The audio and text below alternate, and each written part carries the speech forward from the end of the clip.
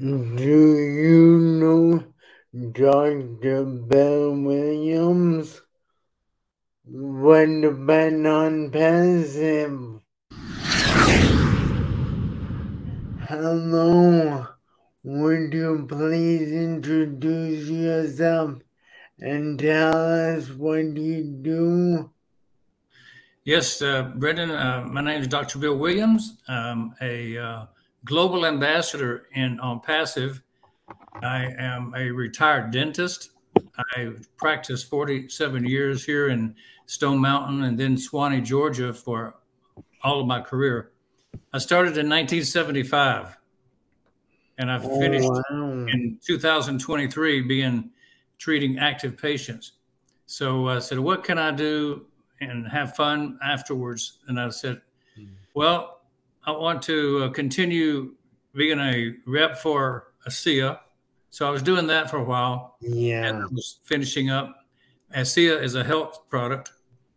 And so that was going along very good. And I was getting to be an international spokesperson for them as I was going up the ranks. But somewhere along the line, I met a lady, a dentist in Dublin, Ireland, named Anne O'Donnell. And so Anne introduced me to Onpassive, and I started looking at it and going, well, this will help me market, because that was what it was promoted to be, a marketing company. And I said, I'll help my ASEA business with the knowledge and the expertise I get from Onpassive. Well, in a long story short form, I got to be a little more interested in the Onpassive story because it was wider and deeper than I had expected. And it took my attention, and I started getting more levels of understanding about what Onpassive was doing. And as I did, I started speaking about it. And as I started speaking about it, people started noticing, and I became a part of the leadership team that was in Onpassive. Well, the ASEA people were kind of like, we don't like that competition of two people repping two different companies. So they said, you make a decision. Do you want to go with ASEA? Do you want to go with Onpassive? Because you can't do both. So I looked at the opportunity, and I said, well, I probably will be healthier if I take the ASEA, but I'll be wealthier if I go with Onpassive. So I decided to be a leader in Onpassive and still take the ASEA products and still be a rep, but not be a promoter nationally or internationally. Yes. So that's kind of the story of how I found Onpassive. And what I'm doing now is I'm building awareness of Onpassive among people who don't know about it. That's my goal. And as we go forward with our product line, then I'll be sharing that with people all over the globe. That's wonderful, and kind of answers my next question. But is there anything else you want people to know about how you got started with Onpassive? Yeah, you know, I was watching the videos, learning a bit from the early videos that Ash made, and Dan, Marty, and Mike were on some of the webinars, and I started learning, and I said, you know, this is exactly what people in my profession need, is a second income. You need a multiple source of income these days, not just one. So I said, well, it's passive. It can be done without any effort. The way we promote it is that Onpassive does all the work. You just basically have to be a member and sign up to be a member. And so I said, this will work for people. And I made a video, and that video was seen by some of our leaders, and they promoted it to Ash, and Ash saw it. So that's when Ash invited me to be on the leadership. He called me the summer of 2020, and we had a conversation. And I asked him, I said, at the end of it, I said, where are we going with this? What's the thing we're going to do? Why should I join Onpassive? And, you know, he said, the stars are the limit. We're going places. And he said, alluded to space things. He liked space. I didn't know it at the time. He was a space junkie. But it was interesting that he was mentioning things in space. So I've always been on the watch for what's coming from Onpassive related to space. Was it something he was planning, or was it just his interest to follow what's going on in space? So that was kind of an interesting point. A little while later, I had an opportunity to introduce Ash down in Orlando. I went down and introduced him to a friend of mine that I've been working with already, Dr. Kenora Shaw. And Dr. Shaw was putting together a massive number of doctors around the world so that they could band together to support patients. And the patients would be able to take control of their health care. And that was kind of a goal we had. So that was useful. And when I introduced Dr.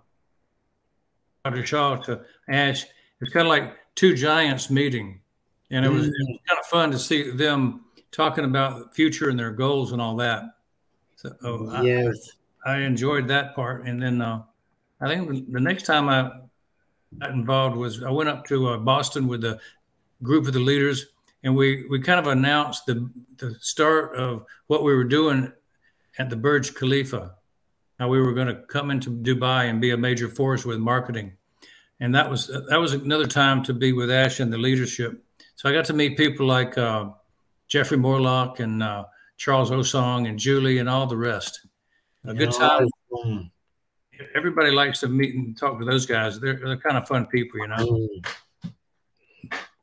But those are some of the main elements of what I would want people to know. I've always thought that my beliefs are important to me, and I don't want to hide my beliefs from people. I believe one of my purposes was to bring God into the workplace and just make him a normal part of what we do. And so we've always had an open door to share with people about our beliefs and always help people succeed. We would pray for people in our dental office to be healed or less stressed. We would start our meetings with a prayer. So things like that to show support for the spiritual side, not just the physical side. That's wonderful. I want to adopt that once I hire employees with the Mighty Miracleman. Mighty Miracleman. Yeah, and that's my company. I have a couple of different branches so far, like the Mighty Miracleman photography, rehab and training. I just started coding, so the Mighty Miracleman coding to create diagnostic tools for physicians so they can diagnose things easier. Absolutely good. You know, one of the first influencer podcasts, I do about 6 podcasts a week and record them and put them up. And they're always in the ONET network. Yes. They're always on YouTube and LinkedIn, Facebook, Twitter, and StreamYard. To date, we've had them put up. One of the first ones I ever did was with a fellow in Texas who was a survivor of a stroke. And he had a podcast nationally speaking to people about all kinds of things. And he's a good example of people just like yourself who've risen beyond and survived physical things that happen, and they have a national footprint. So you might want to link up with this guy because, you know, you guys have a lot in common, and your audience would probably love to be knowing about each other. Well, I connected with you from my last interview with Manu Miller. Oh, yeah. So now I need to connect with who is it you said? You can do that. You can. But I'll be glad to put you in touch with these guys that I talked to in Dallas. And you never know where that'll take things. That's awesome. Thank you. So what's one thing that you want people to know about you and what you do? One thing about me that I And want what people, you do. one thing about me that I want people to know that I do, Yeah. I'm a father of 2 boys and 2 grandchildren, a girl and a boy. And they were born in England, my grandkids. They moved here to the U.S. recently. So we've enjoyed having 2 young kids in the house for the first time in, maybe 35 years. That's wonderful. My children are 30 or 41 and 43. So having little ones in the house was quite a change. Quite a change of diapers, you might say. Yeah,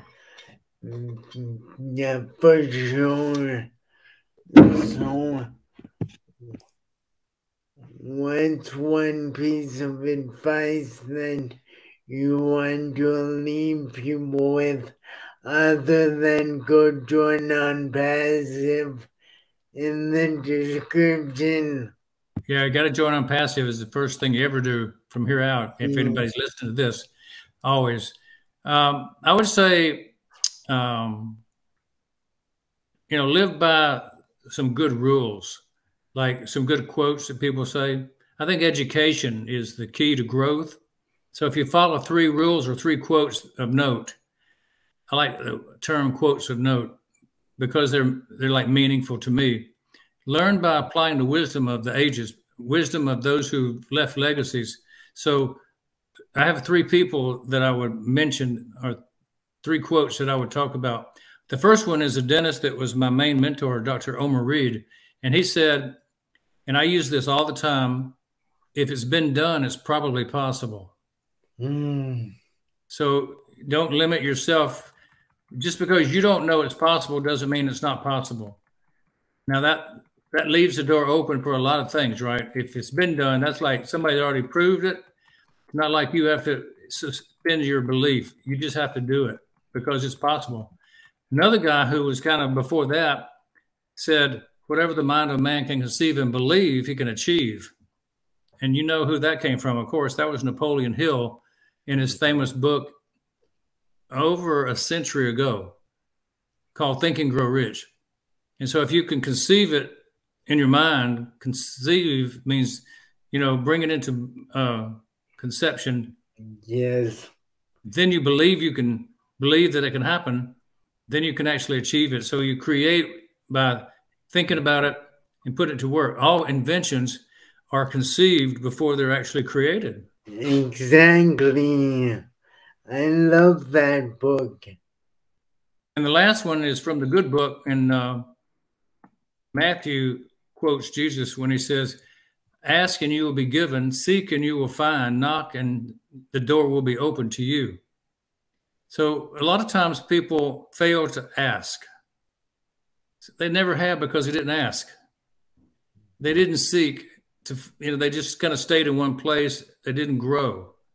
So getting education is growing, is seeking. And then finally knocking. You might be at the destination, but you don't try to open the door. You got to have the key to open the door. So if you can find the key and open the door, maybe somebody else will open if you actually knock. So you have to take action, the action step. The door may be available to you. You might not have the key. Somebody else may have the key, but you have to do the knocking. That's a good point. That's the point that I wanted to leave everybody, that take action. That's wonderful. Thank you for your time, Dr. Bill. I hope it's been useful. I hope all your friends in the Mighty Men Network will take advantage of believing they can do it. Yeah. Dream, believe, and achieve. Take action. Take a step. Move forward. Yes. I hope you have a wonderful day. Thank you again. Okay, I'm glad we got together, Brendan. It's been a good time. Thanks for letting me be on your network, and I look forward to seeing you many times in the future. Thank you. And talk to you soon. Bye-bye. Adios. Auf Wiedersehen. Sayonara. So, and we got Spanish, German, and what else? Japanese. Japanese. That's on my list to learn now. Konnichiwa. Aso. Sayonara. See you.